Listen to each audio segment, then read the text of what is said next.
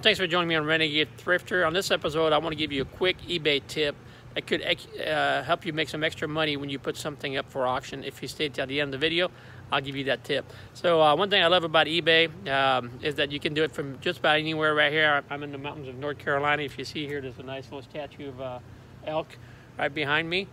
And it's just beautiful out here, you see.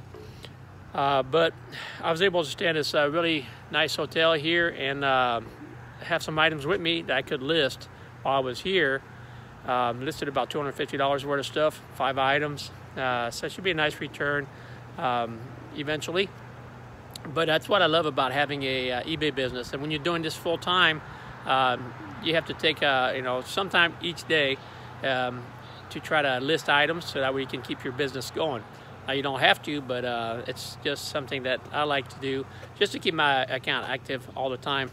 And you see here, beautiful place. So that tip that I found out is most of my items I list on eBay are listed as buy it now. And I know that for buy it now, you can accept offer. And the majority of my sales are from offers on buy it now. Now, one thing I did not know is that whenever you list something for auction, that you have the option to take offers as well.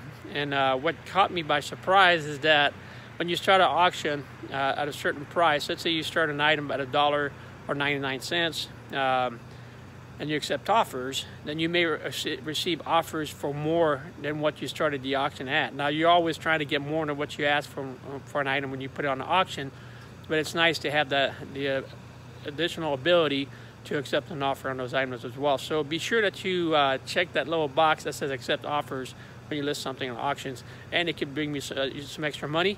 And at the same time, you don't have to wait till the auction is over to sell that item. So really nice to have. So that's my tip for today. Hopefully you guys enjoyed this video. Don't forget to subscribe. I have over 300 videos, and give me a like on this. I'm trying to get a lot more subscribers. I'm trying to get to 1,000 still. I have almost 600. So thanks everybody who subscribed to my channel, and I'll see you guys on the next video.